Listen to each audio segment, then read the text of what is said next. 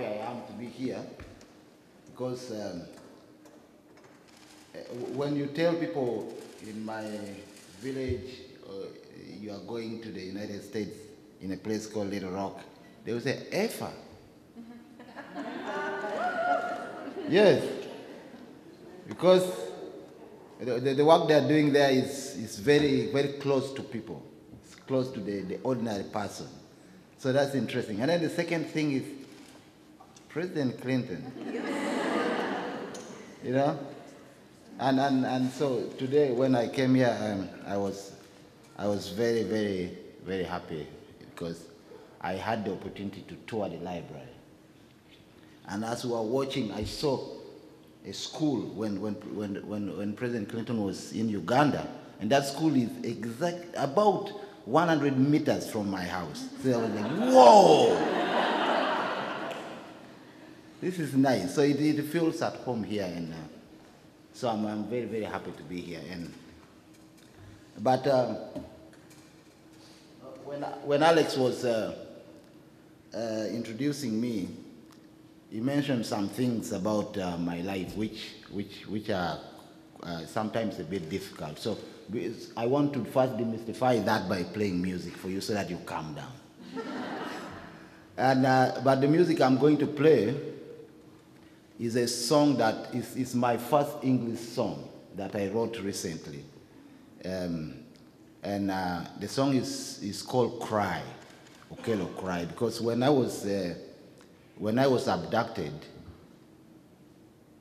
let me take it back. When I was growing up as a young boy, our parents always told us that boys never cry. You know, a man does not cry. But I realized that actually crying is very resourceful, because the only peaceful moment I got when I was in captivity were those moments that I stepped aside and found a moment to just cry. And after that, I felt a lot of peace in myself. So that's the song I want to play a bit, and then we can start to share ideas.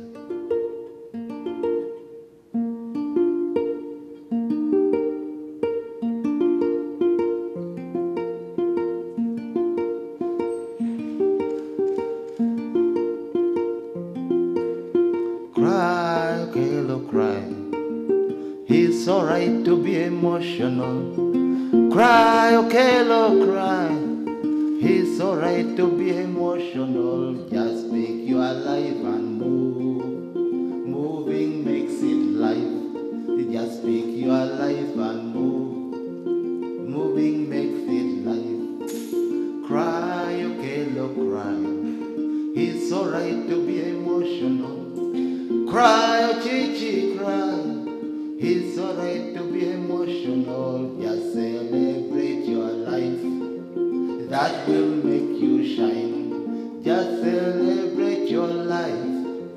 That will make you shine. Cry, Okello, cry.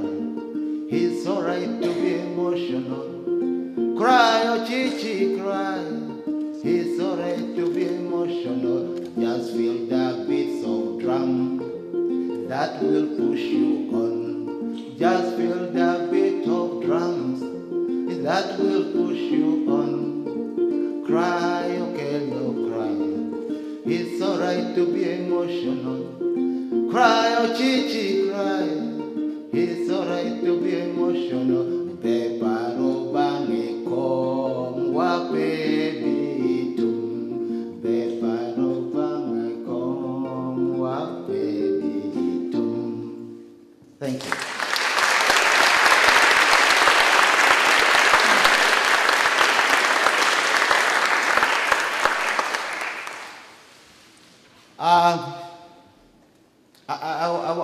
Once again, I want to say I'm really honored to be speaking here tonight, because to speak in an institution like this, where you have a lot of young people, starting life, especially in the public service, getting focused in the public service, at a moment in our life now that is very delicate, I feel very honored because we are at a stage in our life that you wonder why a simple amateur video can cause so much problem, you know?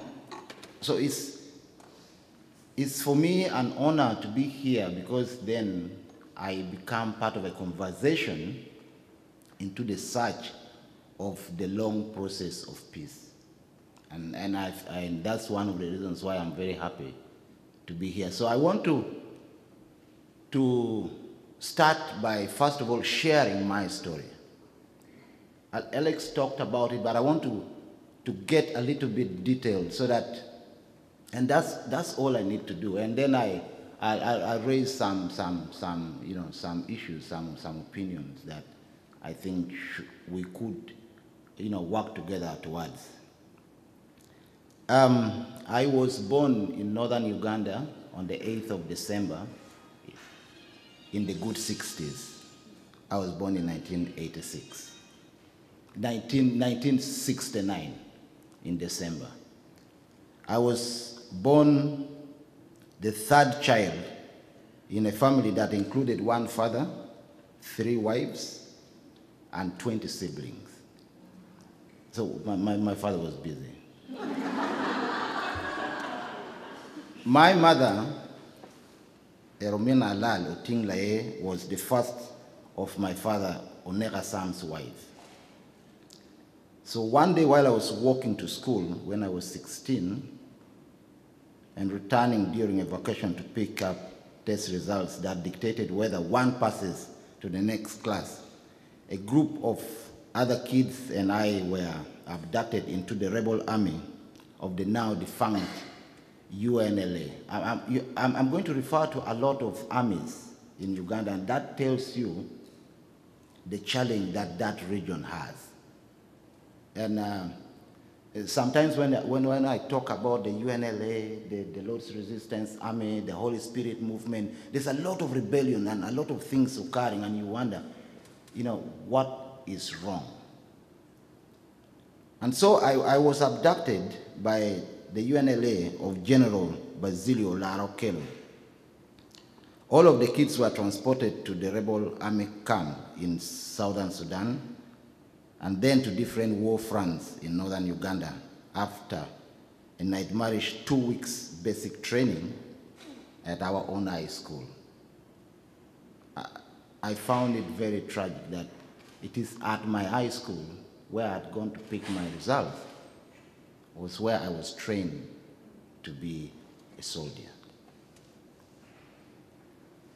After the training, which took just 2 weeks, we were tortured and there was a lot of brainwashing. The UNLA had been the legitimate army of the Uganda until the current President Yoweri Museveni, took over power. He was running also a rebel group called the National Resistance Movement or Resistance Army. When they took control in January 1986, the other army was sent away. So while trying to return to power by fomenting rebellion, the UNLA abducted young soldiers known as the Kadogos for their struggle. Kadogo is a Swahili word for the small one. Kito kidogo. It means a child, the young ones. So we were given that name, the small one, but still put to fight. I was there until about between 18 to 24 months after my abduction. Then during a pitched battle, I chose my moment and escaped. And I want to say I chose my moment because there were 2 choices I had. Either to try to escape and fail, and that would mean you would be killed, or to try to escape and just go. And so I chose my moment and then escaped.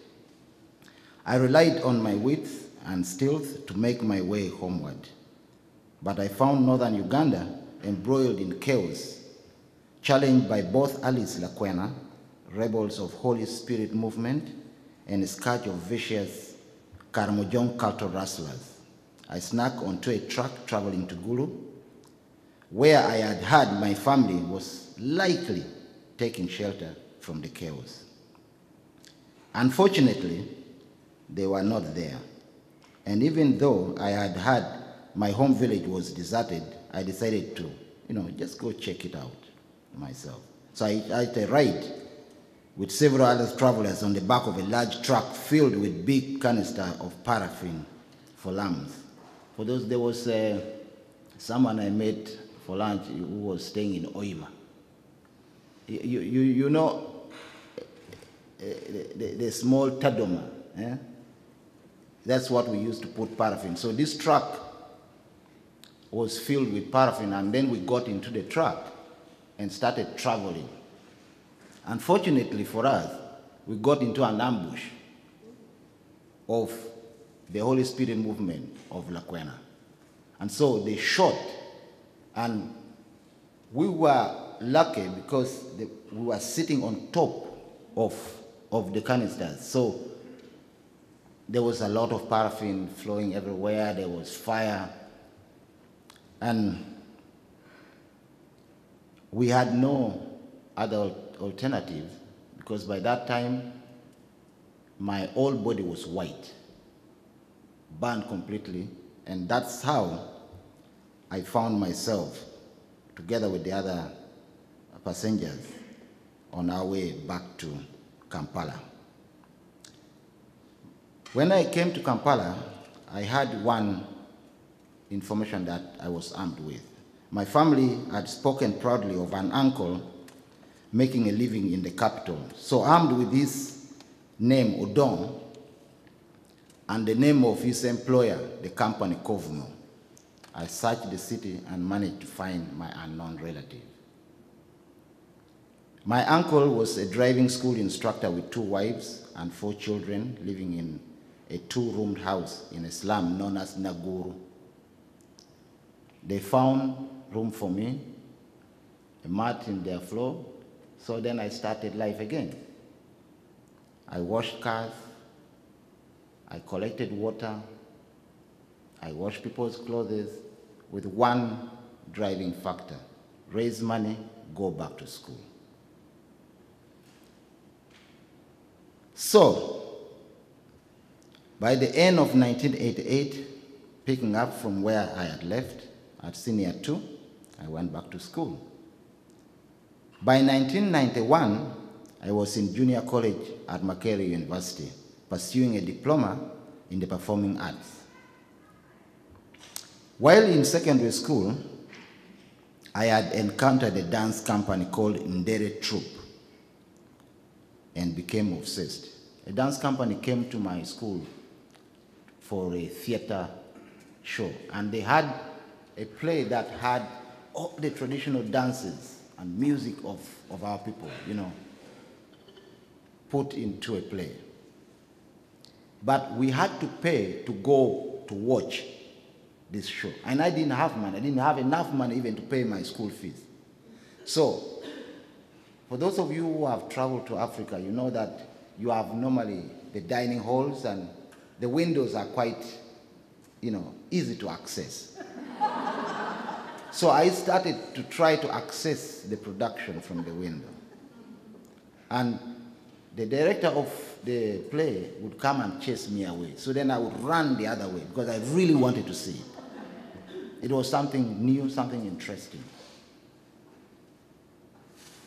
And then he kept on chasing me away. Then I realized that there was need for teamwork. So I mobilized other students like me who could not pay. And I said, you stand there, you stand there. So we were all over the windows. And the director soon realized that actually I was the problem. And so he came to me and asked me, and I was very honest to him. I said, I really don't have money, and I don't see you coming back here soon. I need to see this. So I beg you, allow me to sit down on the floor, and that will do it for me. And he was kind enough He allowed me, and now I had a team behind me, so I needed to advocate for them too. So I advocated for all those who were behind. So we were given the opportunity to sit on the floor and watch the play. I got very intrigued by the play, you know, and so I requested him again to interview me, to allow me to join the company, which he did. So I soon got opportunity to be interviewed, and I became very successful in this company. And soon I was rising, I became a dancer, a choreographer, played instrument. During the time I was with them, brought them to Brooklyn Academy of Music, toured Chicago, toured the whole of Europe, became very successful. I became the artistic director of the company. And life was beginning to be very good. Now, while in college, I met and married a professional educator, beautiful woman called Marian Lubega. And on August 18th, 1994, we had our first child, a daughter named Lawenomiki Marilyn. In 1996, I began work on my bachelor's degree at Makerere University, and the future was looking bright when tragedy struck again. My teenage brother, Godfrey, was abducted from the boarding school along with 50 other children by Joseph Kony, Lord's Resistance Army, the rebel successor of Alice Lakwena of the Holy Spirit. Rumors of his survival gave our family hope until one morning in 1998 when I opened the morning paper to a gruesome photographs of 300 people killed and dismembered in my village.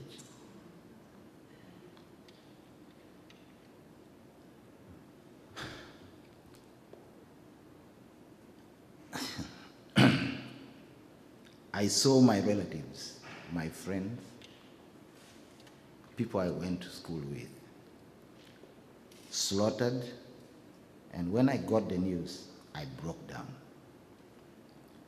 Normally when I tell my story, this is one of those moments in my story that is very heavy. But I will tell you soon why I always tell this story. So I got into my car. I had a car. I had become very successful. I got into my car driving towards the north, towards the war zone. I wanted to do something. A friend had joined me in the ride to persuade me that driving back into the war zone was too dangerous. But I had to do something. So I kept on driving and driving and driving. And I stopped. And when I stopped, an idea came to my mind. And that idea was, get whoever you can from the north to move south across the Nile. It is safe. So that was the day I bought land. That very day in 1998, I bought land in a village called Kitwanga, a safe area just beyond the war zone, protected by the Nile River. You know, Nile River, for those of you who have not been to Uganda, it's not easy to cross. Because, let alone the fact that it is fast, it has enough crocodile to maintain you out.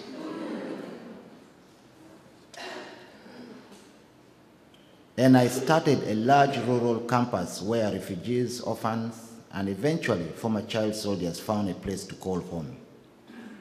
I realized that to build the condition for peace, we must educate and empower youths. Almost 15 years later, my safe refuge has evolved into Hope North, an accredited secondary school with an international arts center, vocational training, and a working farm, staffed by 28 dedicated Ugandan educators. Over 3,000 vulnerable youths have lived at Hope North, and today we have 255 incredible youths who are working towards their degrees and planning careers. If peace were to truly take hold in the region, maybe Hope North will have served its purpose. Until then, our concept is evolving. To pursue that end, I still make weekly drives to Hope North, juggling my family life and my many commitments as a professional performer, including my new dance company. When I say performer, I do acting also in film. I've been in the film The Last King of Scotland, if you have seen it. I choreographed the dance in The Last King of Scotland, and that's how I met Forrest Whitaker. I've been in a film called Mississippi Masala. I've been in a few films. So my life is very artistic and interesting. But I also have a company called Mizizi Ensemble, which provides artistic development, residency, and scholarship to 30 youths drawn from Hope North and all regions of Uganda, and has become one of the country's leading cultural performance group, drawing inspiration from the diverse traditional art forms of the people of Uganda, including dance, music, storytelling, instrumentation, and instrument making. I have made Hope North a hub for visiting artists who learn from and participate in Hope North art-driven curriculum. It is through dance, music, and theater that students heal. And it is how they begin their dialogue with the rest of the world.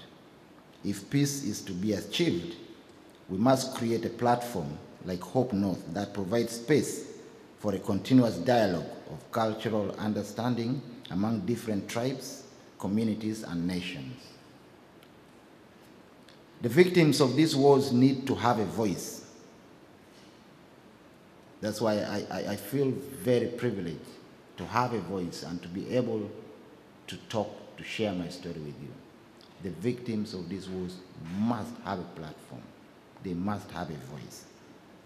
In fact, we must become a chorus or peace will elude us. To that end, I'm now driving students back to the north, to their former homes, but with very different hands. The students have organized soccer tournaments, what we call peace tournaments, and educational plays, hoping to inspire peaceful dialogue. Hope North is at the moment at a crossroad. To fulfill its potential, we must become advocates for peace, not just in Uganda, but in the whole of East Africa. Because the problem in this region is very coordinated. It's very linked. It has the same source, whether it is Congo, whether it is Uganda, whether it is Kenya, whether it is Tanzania. It has the same, it is so interconnected that if we pretend that they are not, then we shall not reach the core of the issue.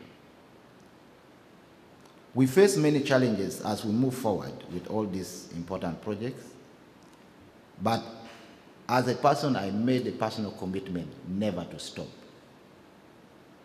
I will not even think of it, I will just continue. And that is where I've reached with Hope North. And I always tell my story not because I want pity, but because I want to share what happened to me as a child. What happened to other children, what is happening to children, and what might happen to other children. This is the only reason why I share this story, so that we together come up with a way to stop the reoccurrence of my story to other children.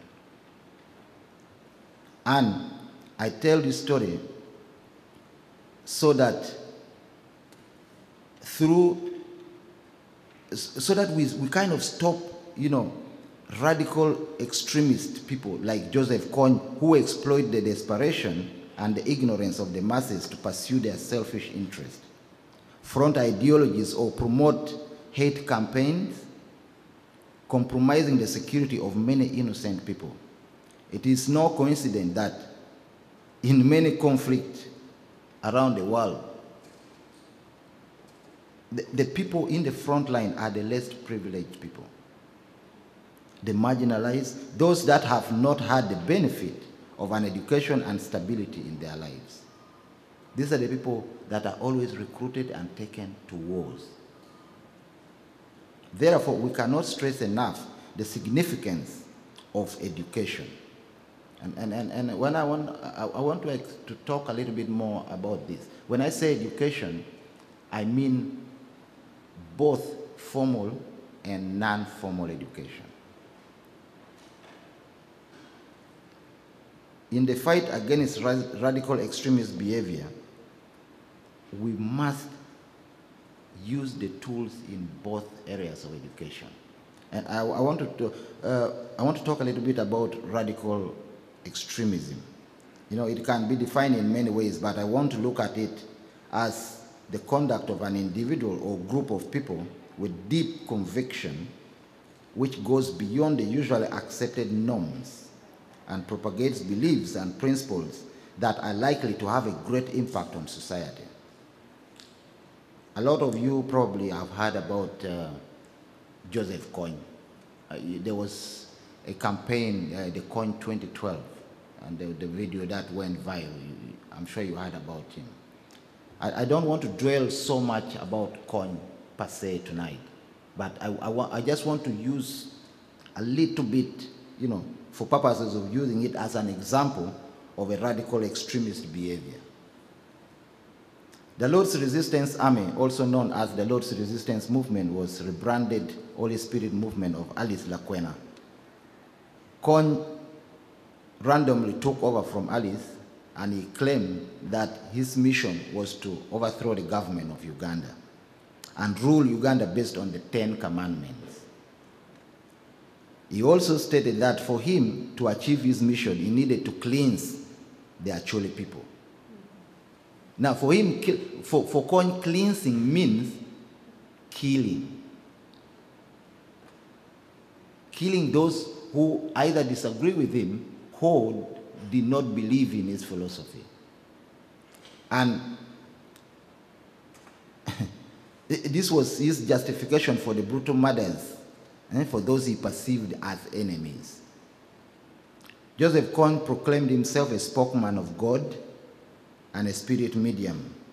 Since 1987, he is believed to have recruited between 60,000 to 100,000 child soldiers and displaced around 3.6 million people in Uganda, Sudan, and Central African Republic.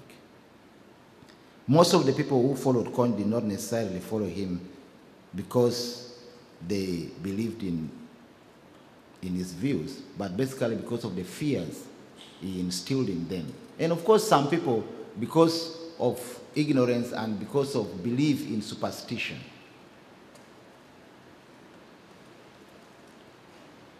There are many reasons why people develop extremist behavior. These include marginalization of people, especially the minorities, bad governance, selfishness, psychological causes, religion, deliberate manipulative policies. A lot of governments have very deliberate manipulative policies, and we know it and nobody talks about them. And as a result, people who fear dialogue get involved in extremist behavior. Poor economic policies, ignorance, or lack of education. I want to quote Secretary Hillary Clinton once rightly said that let not leave an educational vacuum to be filled by religious extremists who go to families who have no other option and offer them meals, housing, and some form of education. If we are going to combat extremism, then we must educate those very same children. Much as education is not a watertight safeguard against radical extremist behavior, Education increases one's prospects in life, gives someone stability, and enables them to think logically. A person who is educated has a higher chances of paying employment, of investment, and wealth creation. Therefore, they cannot easily be manipulated by self-seeking individuals or influenced by opinions that endanger their person and investment. Educated people have a broader social and political and economic outlook on issues. They are able to appreciate and accept diversity as a positive factor of life and not as a source of insecurity or threat. As Malcolm Forbes said once, that education's purpose is to replace an empty mind with an opened mind. A marriage of both formal and non-formal education is essential in helping to mold individuals that are both intellectually and emotionally intelligent. We must fill the educational vacuum and the empty mind with the knowledge and the positive values that can combat radical extremism in its many forms. In the word of the African proverb, it takes a village to raise a child. And we must mobilize all the resources of our villages, both formal and non-formal, to reach this necessary goal. Experience has proved, especially here in the US, that higher academic achievement alone has not deterred individuals from engaging in erroneous crimes related to radical extremist views. In addition to promoting academic and professional success, education should be able to appeal to that in man that promotes the sacredness of life. That is missing in most educational systems. We don't train our children to respect life, to realize that actually at the end of the day we are all mortal, but we must live here for the time that we are able to live. We must live and live well and enjoy. Formal education tends to be too rigid and isolated from the environment to meet the immediate needs of the individuals or community. On the other hand, according to Fordham, non-formal education is characterized by relevance to the needs of the disadvantaged, concern with specific categories of people or persons. There is a focus on clarity and defined purposes and flexibility on organization and methods. I'm talking about relevance, concern, clarity of purpose, flexibility of methods. These are features of non-formal education, which at the moment we are beginning to dismiss them in most societies. We are beginning to look at them as primitive. It is therefore practical, specific, and targets both the physical and emotional needs of an individual and equips one with the practical skills to meet their needs for security, economic, welfare, social, civic, and religious needs, to survive in the environment without restriction of classroom walls, fixed curriculum, or specific teachers. It is the fastest way of promoting unity and moral values through such means as religious instruction, correct religious instructions, traditional norms, and culture. In my own traditional society, everyone had a moral obligation to instruct, to correct, or to guide younger generation for the good of society. And it is for the good of society. But what our systems are propagating now is that society is being pushed away and there's a lot of promotion of the individual person. And that is a dangerous thing for our survival. That the more we continue to disregard the concept of community, the concept of society, the more individuals will begin to, just to use a crude word, just kill without thinking.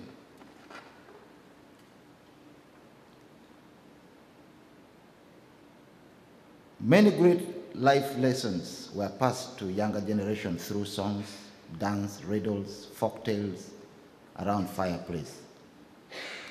I want to share with you a simple story that I learned when I was a child around a fireplace. And this was basically used to instill in young girls the values of being a good mother, the value of being a parent, the value of making sure that the family is together and with resources. So as we always say, in my language, we say, don't want to money you, and then you say, hey yo, or don't want to money you. Aha, very good. There was a very hard-working mother who had a beautiful, beautiful daughter called Njabala. This lady worked so hard. She had cows, she had goats, she had a lot of food. And every morning when she woke up and she wanted to go to the garden, her daughter said, Mommy, can I come with you? And the mother would say, no, you don't have to. You are so beautiful. You don't need to soil your hands. What I produce is enough for us. And the mother would go and work. Njabala would go and lie down and just wash her legs, bathe, look good, relax. And the mother would come back. But she was always conscious. She would ask her mother every morning that, why don't I come with you to go work? The mother said, don't worry. You are still young. You have enough time. Unfortunately, our father passed on, and soon our mother passed on, leaving this young girl at the age when she was just ready for marriage. Because of her beauty, a lot of men soon came. A lot of suitors soon came. And before time went by, she was married. And when she was married, after the honeymoon, of course, the husband gave her her new hoe. Go to the garden and dig. The man said, okay, now let me go hunt for my wife.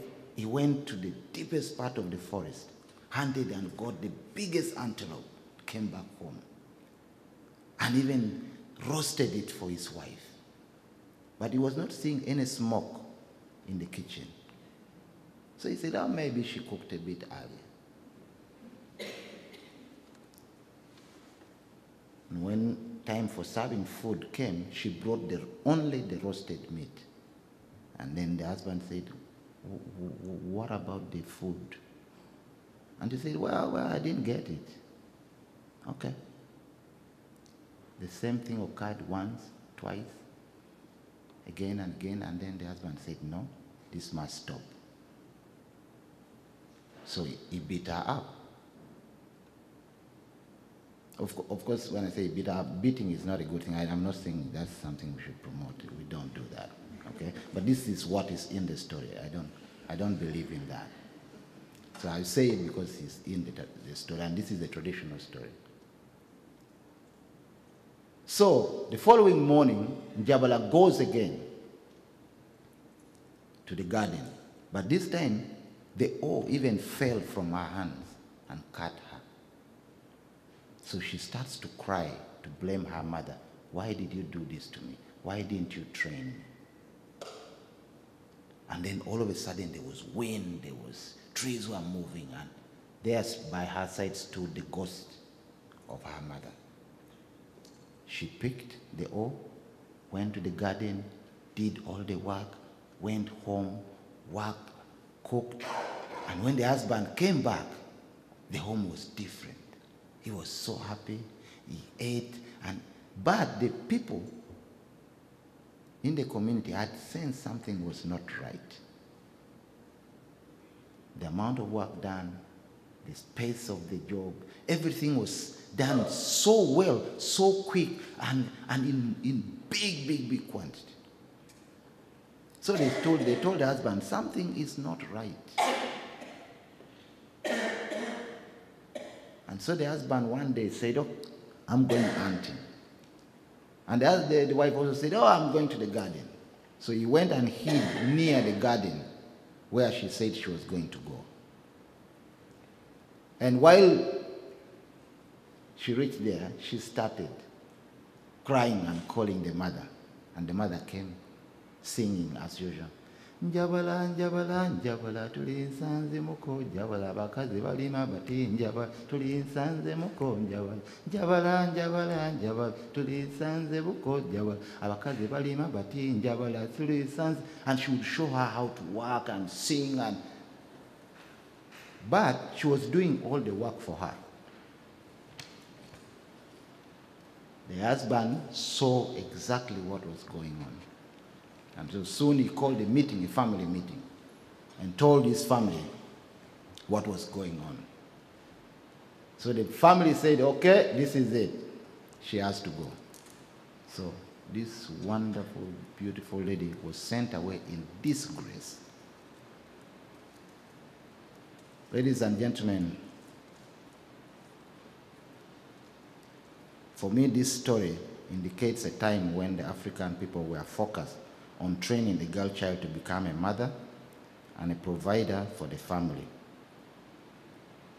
And this, for me, illustrates that both formal and non-formal education is to create change and move one from one stage to another towards personal growth and enlightenment.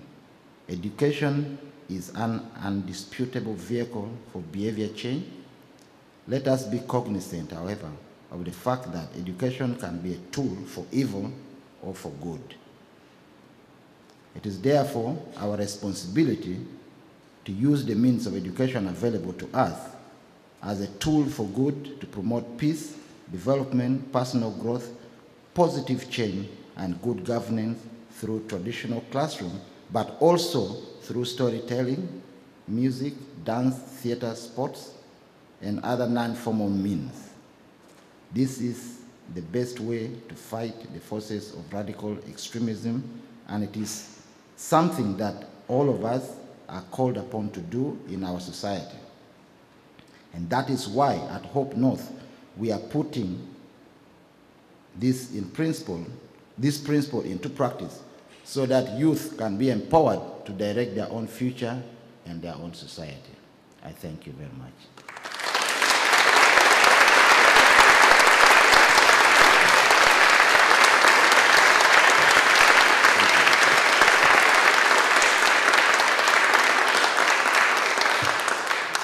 I don't know how we are doing on time, but I wanted to play one more song. Sure. And this song, I wrote it for my mother. This one is not actually in English. When I was taking my mother away from her home, out of the war zone, to come and live with us across the Nile, she kept on crying. And as a child, I didn't know what else to do. So I wrote this song for her, which says, Mother, it's okay to cry, but do good things, and the grieving will be less. And that's what the song says.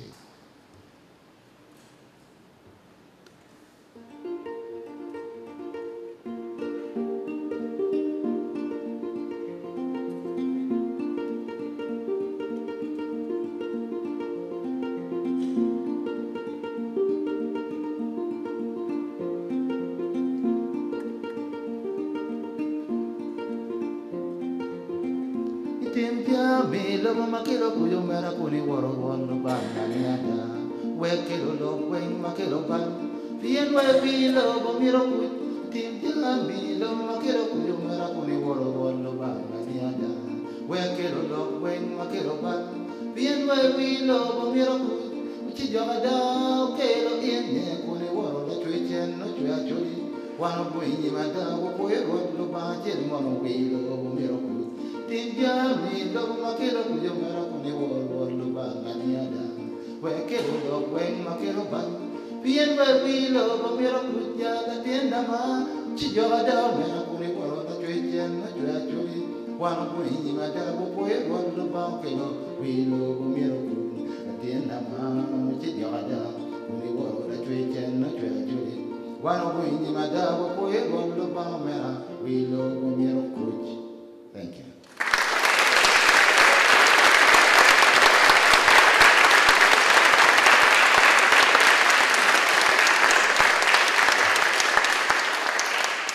Thank you so much for that. We do have time for just one or two quick questions from the audience. So raise your hand, we'll get a microphone to you.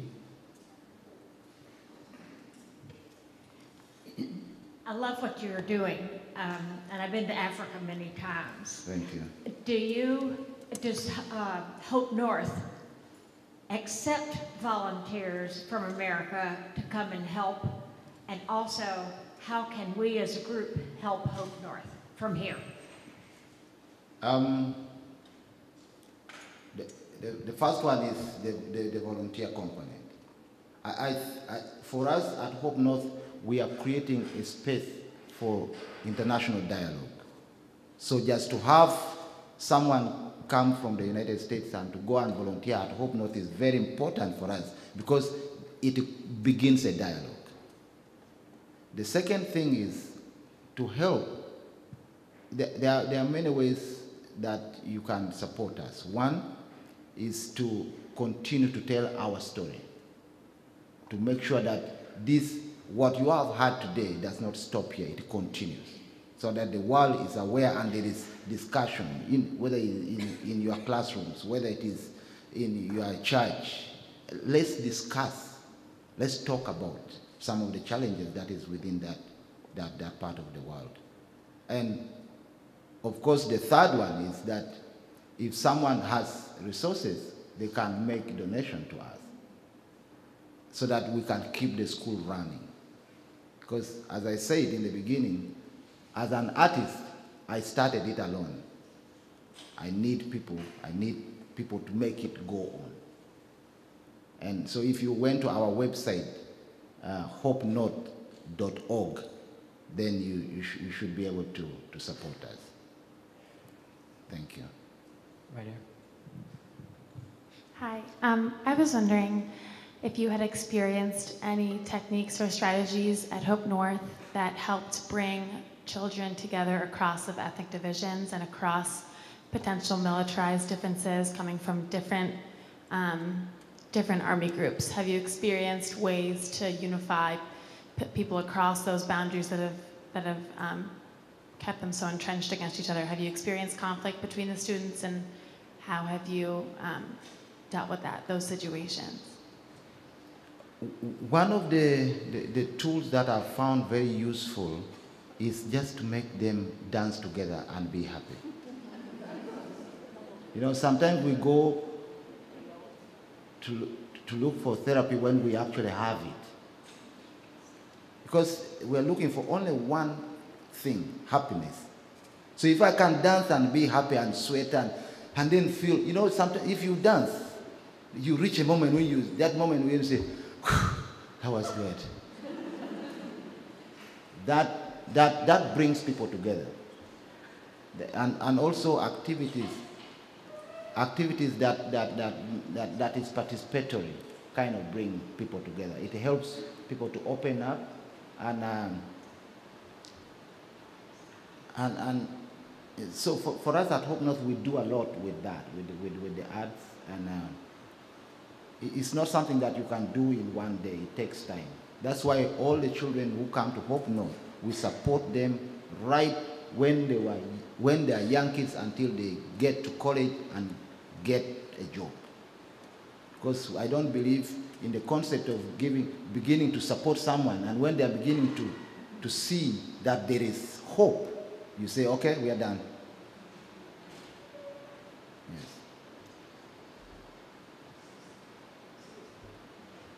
Any? I had a hard time pulling away from the UN speeches of the presidents who are from Africa, but I knew I needed to come here and hear what you had to say. My question is, I've been to Africa, I've been to the bush, but my concern is for all of the young people, and they get younger, in the incarceration places here in the United States. I was wondering if your message had been in with an audience in the prison, would it have made a difference, just as it's made a difference with the youth in Africa? How do you help people who they don't recognize that they're in the same condition as you were when you were taken from your village? They're in a village where they don't have hope. They got there because they didn't have hope, and they don't have education. Would you believe that you could make a difference in speaking to those kinds of audiences? I think that first of all, even in my speech is there, that component is there, that as a victim who has changed my past and made sure that I don't look at the negative aspect of my past and pursue something positive for life. I think that if I did that, you know, whether in prison or whether in schools where you have very challenging children who have very challenging circumstances, I think it will be a big motivation for them. But also that I asked a question a few days ago at the UN, and I didn't get a straight answer. I think that the problem that is here as a developing country is that we are propagating too much the concept of scarcity. I don't think the world has scarcity at all. There is so much wealth in the world. What the problem here, though, is that there is a problem of access. Okay? There is a problem of access to resources. So you need to help young people to realize that with time they can change that concept. And they can only change it if there is continuous dialogue, and that to see that actually we are not going to benefit much from creating policies that denies people access to resources. Okello, thank you so much for joining us here at the Clinton School. Thank you all for coming out, and we'll see you at the next one.